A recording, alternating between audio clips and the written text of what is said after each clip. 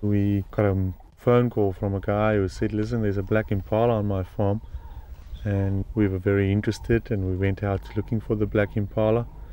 We discovered one male, and on the way back to the camp we found another female, and there everything started. That was roughly 11 years ago. My father was on the point of this whole project, and we introduced the two black ones with 16 red females, and we started a breeding program. And basically what happened in the program is it's a recessive gene. Your first generation babies on red mothers with black fathers, all red babies. Second generation you get a 25% chance, and it works gradually up until you get a 100% chance of getting a black baby from a red mother, although black on black is always black.